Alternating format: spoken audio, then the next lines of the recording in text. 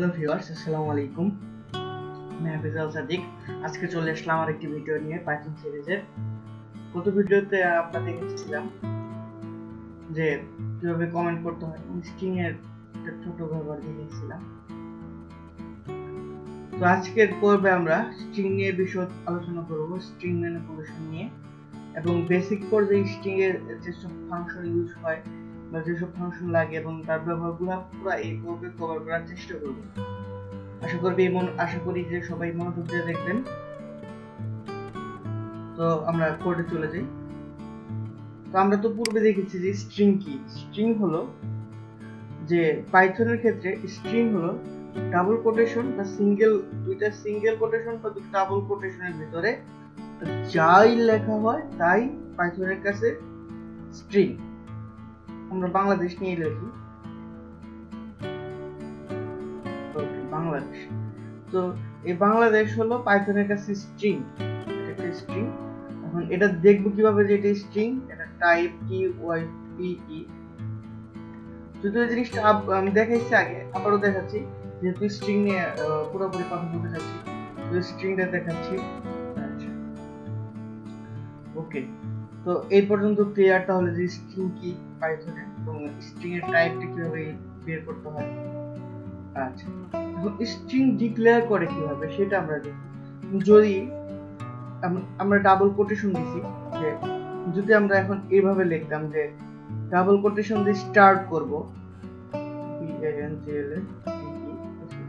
Single quotation দিয়ে শেষ করব তাহলে কি সেটা হবে না সেটা হবে না এরর আসবে দেখেন সিনট্যাক্স এরর আবার যদি এরকম হয় যে সিঙ্গেল কোটেশন দিয়ে শুরু করব ডাবল কোটেশন দিয়ে শেষ করব তাহলেও হবে না যদি আমরা সিঙ্গেল কোটেশন ইউজ করি তাহলে দুই জায়গায় সিঙ্গেল কোটেশন ইউজ করতে হবে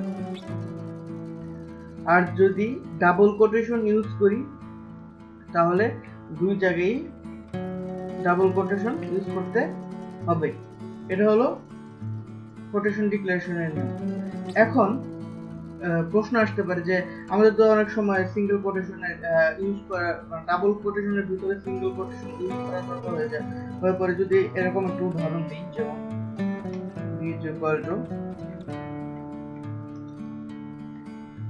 বাংলাদেশ ইজ মাই মাদারল্যান্ড আমরা কোটেশনের ভিতরে লিখব মাদারল্যান্ড ওকে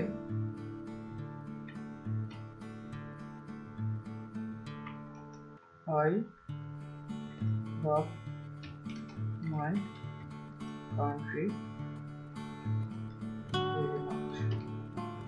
ওকে এরপর কিন্তু যদি আমরা কোটেশনটা শেষ করি ডাবল কোটেশন দিয়ে শুরু করেছিলাম সিঙ্গেল কোটেশন দিয়ে শুরু করেছিলাম তাহলে সিঙ্গেল কোটেশন দিয়ে শেষ করি তাহলে দেখুন ইন্টারপ্রেস করলে কি হবে সিনট্যাক্স এরর আসবে সে মাদারল্যান্ড নামে সেটাকে চিনতে পারতেছে না তার কাছে কি হয়েছে যে কোডের কাছে কি হয়েছে যে এইটুকু একটা স্ট্রিং আর এইটুকু একটা স্ট্রিং মাঝখানে এইটুকু কোনো স্ট্রিং না এটা কোড বুঝতে পারে না যে এটা কোনো স্ট্রিং ও ধরে নিয়েছে যে এটা ফার্স্ট এটা লাস্ট মানে এইটুকু আলাদা এবং এটা ফার্স্ট এটা লাস্ট এইটুকু আলাদা মাঝখানে এইটুকুকে কোড চিনতে পারেনি আচ্ছা তো আমরা যদি চাই যে এই কোটেশনটা আমরা কাজ করাবো তাহলে আমরা কিভাবে লিখবো ওকে দেখুন যদি সিঙ্গেল কোটেশন ভিতরে ইউজ করতে চাই তাহলে সেই ক্ষেত্রে আমাদের এভাবে লিখতে হবে কোটেশনটা শুরু করতে হবে ডাবল কোটেশন দিয়ে যেমন বাংলাদেশ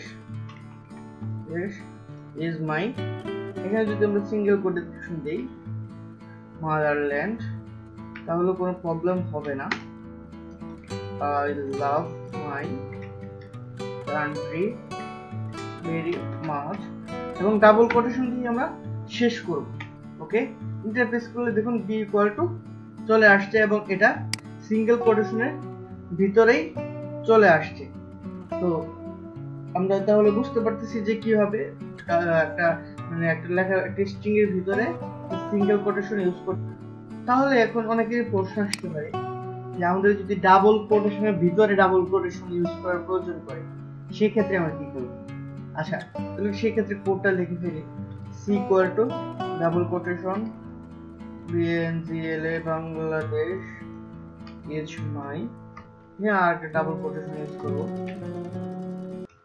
মাদারল্যান্ড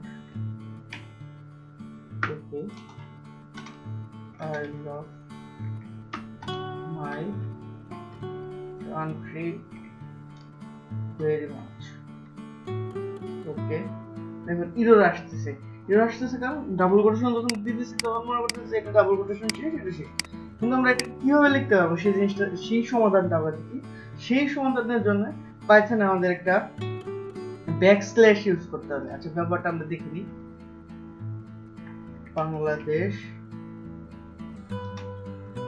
ইজ মাই একটা ব্যাকস্ল্যাশ দেন তারপরে ডাবল কোটেশন দেন সরি ব্যাকস্ল্যাশ দেইনি ফরওয়ার্ড স্ল্যাশ ব্যাকস্ল্যাশ দেন মাদারল্যান্ড আবার আর ডাবল কোটেশন দিতে হবে আর একটা ব্যাকস্ল্যাশ দেই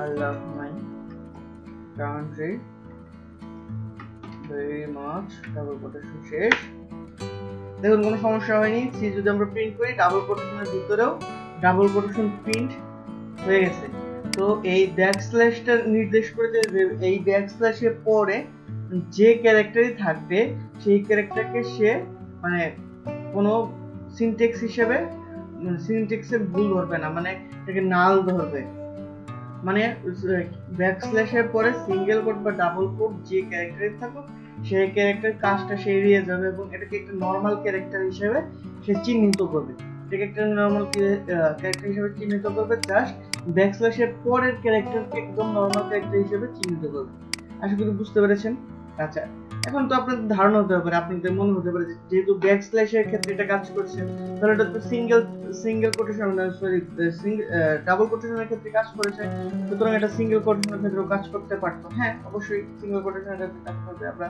উদাহরণ দিয়ে দেখিয়ে দিই C equal to BANGLA Bangladesh is my motherland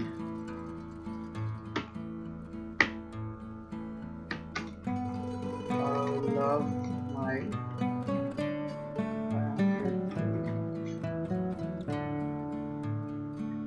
দেখুন খুব সুন্দরভাবে কাজ করে গেছে কোনো সমস্যা হয়নি আচ্ছা এখন আমি জানি যে অনেক কৌতূহলী আছে আমার যারা এই ভিডিওটি দেখতেছে তাদের মনে প্রশ্ন আসবে যে তাহলে আমাদের যদি ব্যাকস্ল্যাশটা প্রিন্ট করাতে হয় তাহলে ব্যাকস্ল্যাশটা কিভাবে প্রিন্ট করাবো আচ্ছা সেই ক্ষেত্রেও একটা সমাধান আছে তো আমরা যদি ব্যাকস্ল্যাশ প্রিন্ট করাতে চাই তাহলে আমরা দুইটা ব্যাকস্ল্যাশ লিখব দুইটা ব্যাকস্ল্যাশ লিখলে একটা ব্যাকস্ল্যাশ প্রিন্ট হয়ে যাবে যদি দিয়ে দিই সরি এক্ষেত্রে দুইটা ব্যাকস্ল্যাশ প্রিন্ট হয়ে গেছে ওয়েট আসলে প্রিন্ট হওয়ার কারণ হলো এটা আমরা একটা ক্যারেক্টার হিসেবে নিছি যদি আমরা সরাসরি প্রিন্ট করতে চাই PRINT প্রিন্ট ব্যাকস্ল্যাশ প্রিন্ট করব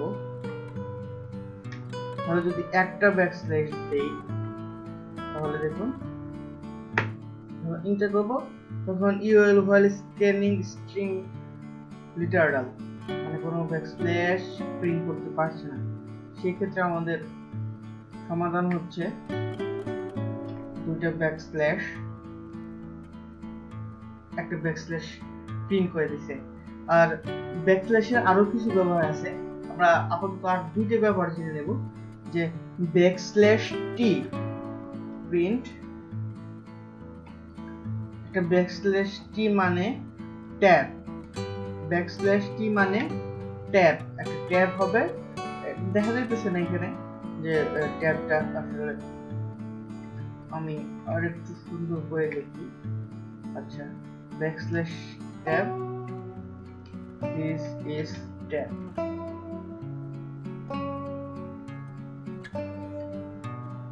okay দেখো ট্যাব মানে একটা জায়গা নিয়ে সে প্রিন্ট করছে this is tab আচ্ছা এখন আমরা দেখতে পারি নিউ লাইন আচ্ছা নিউ লাইন হলো ইন্টার আচ্ছা আমাদের ভাষায় যে নিউ লাইনটা হলো ইন্টার এটা এরকম নিউ লাইন ব্যাকস্ল্যাশ n দিয়ে নিউ লাইন প্রিন্ট করা হয়, তার মানে এক লাইন নিচে আসবে দিস ইজ নিউ লাইন। দেখো একটা স্পেস আমাদের এক্সট্রা রেখেছি, সে একটা স্পেস রেখে তারপর প্রিন্ট হয়েছে। ওকে, এখন আমরা দেখব একটা স্ট্রিং এর ভ্যালু কিভাবে অ্যাক্সেস করতে হয়। তাহলে একটা উদাহরণ দিই, যদি লিখি বাংলা, দেখুন এই স্ট্রিং এ কয়টা ভ্যালু আছে? এই স্ট্রিং এ 1 2 3 4 5 6 6টা ভ্যালু আছে। এখন 6টা ভ্যালুকে যদি আমরা একটা একটা করে অ্যাক্সেস করতে যাই, যে আমি শুধু এই বিটাকে অ্যাক্সেস করব, এই বিটাকে অ্যাক্সেস করব, তাহলে কি করব? তাহলে করব যে এ সেকেন্ড ব্র্যাকেট হবে না, থার্ড ব্র্যাকেট হবে। আচ্ছা, থার্ড ব্র্যাকেটের মাঝখানে আমরা ফাঁকা রেখেছি, সেখানে আচ্ছা এখানে এই ক্ষেত্রে কিছু বলে রাখি, যে এটা হলো যে স্ট্রিং এর এটা কয় নাম্বার পজিশন, এখানে আমরা পজিশনটা বসাবো। আচ্ছা, পজিশনটা আমরা বসিয়ে নিই, তাহলে আমরা বুঝতে সুবিধা হবে। তো আমরা জিরো দিচ্ছি, এখানে পজিশনটা 0 দিচ্ছি। আচ্ছা, জিরোটা কেন দিচ্ছি সেটা আমি একটু পরে বুঝাচ্ছি। জিরোটা দিয়ে নিই। 0 দিলে আমাদের বি প্রিন্ট করতেছে, 1 দিলে আমাদের এ প্রিন্ট করতেছে, 2 দিলে এন প্রিন্ট করতেছে। এখন মানে এই উদাহরণ দেখার পরে আপনারা হয়তো বুঝে গেছেন আসলে কি ব্যাপারটা হচ্ছে, যে 0 মানে প্রথম ওয়ার্ড, 1 মানে দ্বিতীয় ওয়ার্ড, 2 মানে তৃতীয় ওয়ার্ড, এভাবে। আর যদি আমরা A3 দিতাম তাহলে G প্রিন্ট করতো, A4 দিলে L প্রিন্ট করতো, A5 দিলে A প্রিন্ট করতো। এটা আপনারা অবশ্যই নিজেরা প্রিন্ট করে দেখে নেবেন সবগুলোই, যেটা নিজেরা প্রিন্ট। পাইথনের স্ট্রিং এর ইনডেক্সিংটা সব সময় 0 থেকে শুরু হয়। সো এটা মনে রাখবেন যে পাইথনের যে স্ট্রিং এর ইনডেক্সিং এটা সবসময় 0 থেকে শুরু হয়। এটা কাউন্ট হবে যেটা 0 নাম্বার পজিশনে আছে, এটা কাউন্ট হবে যেটা 1 নাম্বার পজিশনে আছে, সবসময় 0 নাম্বার পজিশন থেকে শুরু হবে। এখন আমাদের এই স্ট্রিং এর যদি ধরুন এই স্ট্রিং এর আমাদের BAN এই তিনটা লেটার আমাদের অ্যাক্সেস করা দরকার, তাহলে আমরা কি করব? তাহলে মানে একসাথে অ্যাক্সেস করা দরকার। সেই ক্ষেত্রে আমরা কি করব? সেই ক্ষেত্রে আমরা কোড লিখব, সেটা হলো এরকম, এ কত থেকে ইনডেক্সিং শুরু হয়? 0 থেকে। কত পর্যন্ত আমাদের দরকার? 0 1 2 পর্যন্ত আমাদের দরকার, 2 পর্যন্ত আমাদের দরকার, এবং ইনডেক্সিং শেষ করব, সরি আমাদের 3 পর্যন্ত দরকার। 0 প্রিন্ট হবে, 1 প্রিন্ট হবে, 2 প্রিন্ট হবে, কার আগ পর্যন্ত? 3 আগ পর্যন্ত। তাহলে আমাদের এভাবে লিখতে হবে, এ কি অ্যাক্সেস করবে? 0 থেকে অ্যাক্সেস করা শুরু করবে, কার আগ পর্যন্ত? 3 আগ পর্যন্ত। BAN। আচ্ছা, BANG যদি আমরা লিখতে চাইতাম তাহলে এরকম আমরা লিখতাম, এ কোথা থেকে অ্যাক্সেস শুরু করবে? 0 থেকে অ্যাক্সেস শুরু করবে, কার আগ পর্যন্ত? 4 এর আগ পর্যন্ত। তাহলে BANG চলে আসবে। এখন আরেকটা ব্যাপার, যদি আমরা সামনে 0 না দিতাম তাহলে কিন্তু আমাদের কোডটি রান করতো। যেমন যদি আমরা শুধু লিখি, বাম পাশে ফাঁকা রেখে শুধু লিখি 4 এর আগ পর্যন্ত অ্যাক্সেস করব, তাহলে কিন্তু BANG পর্যন্ত মানে 4 এর আগ পর্যন্ত স্টার্টিং যেখান থেকে আসুক সেখান থেকে অটোমেটিক্যালি ধরে নিচ্ছে। আচ্ছা, এখন আবার যদি চাই যে শেষের তিনটা শুধু আমরা চাচ্ছি যে ANG টা প্রিন্ট করব, ANG। আচ্ছা, ANG টা প্রিন্ট করতে চাইলে আমরা কি করব? A এর পজিশন কোথায় আমাদের? A এর পজিশন আমাদের 1 নম্বরে, G এর পজিশন 3 নম্বরে। তাহলে G এর পজিশন 3 নাম্বার হলে কার আগেরটা প্রিন্ট করব? 4 এর আগেরটা 3, সো 1 থেকে 4 পর্যন্ত প্রিন্ট করব। তো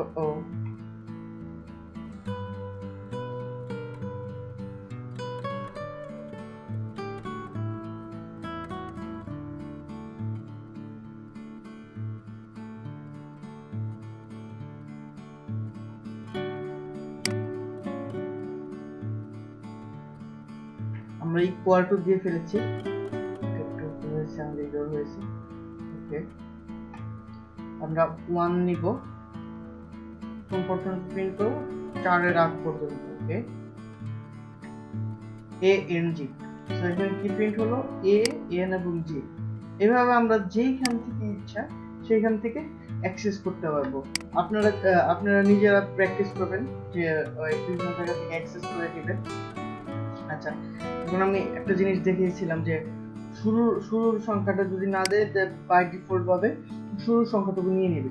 আর একইভাবে যদি শেষের সংখ্যাটুকু আমরা না দিই, তাহলে বাই ডিফল্ট ভাবে শেষের সংখ্যাটাও কিন্তু নিয়ে নেবে। যেমন ধরেন আমি চাচ্ছি যে 1 থেকে শেষ পর্যন্ত প্রিন্ট করতে, তাহলে আমি 1 থেকে শেষ পর্যন্ত প্রিন্ট করার জন্য শেষের সংখ্যাটা আমরা দিলাম না, শেষের যে পর্যন্ত সেটা প্রিন্ট করবে। ANGL এ দেখেন, ANGL এ পর্যন্ত প্রিন্ট করে দিয়েছে। ওকে, আমি আশা করি যে সবাই বুঝতে পেরেছেন। আর এখন যদি চান যে আপনি শেষের সংখ্যাটাকে শুধু কি করবেন, শেষের এই একে আপনি অ্যাক্সেস করবেন, তাহলে কি করবেন, সেই ক্ষেত্রে আপনি ইউজ করবেন -1 মাইনাস। এখানে আমি সহজ ভাষায় যেটুকু বুঝাই যে মাইনাস মানে ব্যাক, পিছনে আসবো, কয় নাম্বার ইন্ডেক্সিং, পিছনের দিকে 1 নাম্বার ইন্ডেক্সিং এ আসবে। ওকে, তাহলে এ, এবং পিছনের দিকে 2 নাম্বার ইন্ডেক্সিং এ কি আছে, এল, তাহলে এ মাইনাস 2 নাম্বার ইন্ডেক্সিং এ আছে কি, এল। তাহলে আমি যদি চাই যে বিটা প্রিন্ট করব, প্রথমের বিটা, তাহলে আমাকে কত নাম্বার যেতে হবে, 1 2 3 4 5 6 নাম্বার লেটারটা আমাদের প্রিন্ট করতে চাইলে আমরা 6 নাম্বার পজিশনে চলে যাব।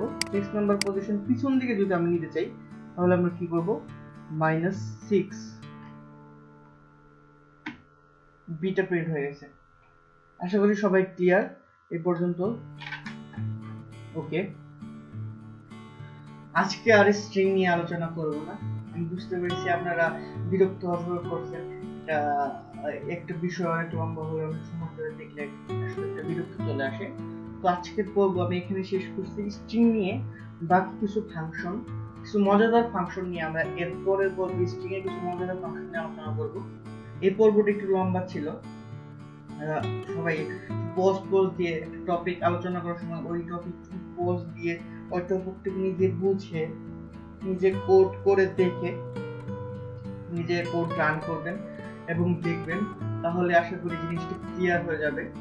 আর প্রত্যেকটা কোড, কোনো কোডই স্কিপ করবেন না, যে এটা বুঝে গেছি, এটা আমি হয়তো পারবো বা এরকম স্কিপ করবেন না।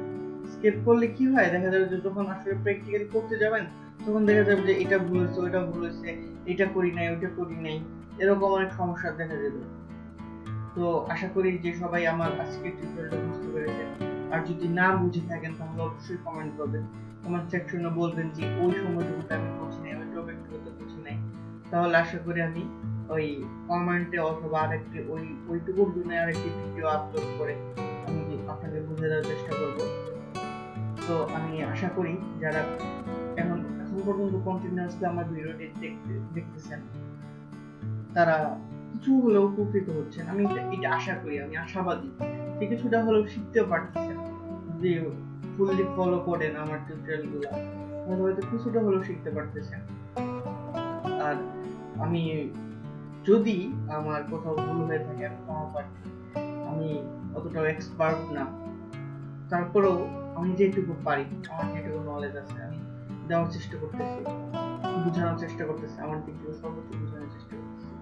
আমি কিছু কিছু ক্ষেত্রে আমি প্রফেশনাল ওয়েতে বোঝানোর চেয়ে, প্রফেশনাল ল্যাঙ্গুয়েজ ইউজ করার চাইতে, যে এটা অ্যাসাইন করা বা এই টাইপের প্রফেশনাল ল্যাঙ্গুয়েজ ইউজ করার চাইতে একটু সহজ ভাষায়, সরল ভাষায় আমি বোঝানোর চেষ্টা করতেছি, যাতে প্রোগ্রামিংটা আপনাদের কাছে বোরিং হয় না।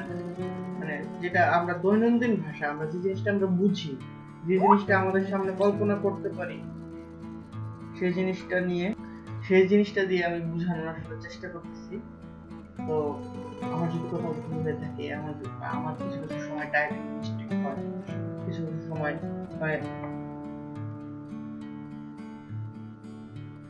সময় বুঝাতে ভুল হয়ে যায়। তো ভুল তো সকলেরই হয় আসলে। তো আশা করি সবাই ক্ষমা দৃষ্টিতে দেখবেন। তো আজকে আর বলবো না, এমনিতে এই টিউটোরিয়ালটি বড় হয়ে গেছে, তারপর শেষে কিছু বাড়তি কথা বললাম। ওকে, ভালো থাকবেন সবাই, আমাকে সাবস্ক্রাইব করবেন, অন করে আমাকে উৎসাহিত করবেন আশা করি। আল্লাহ হাফেজ।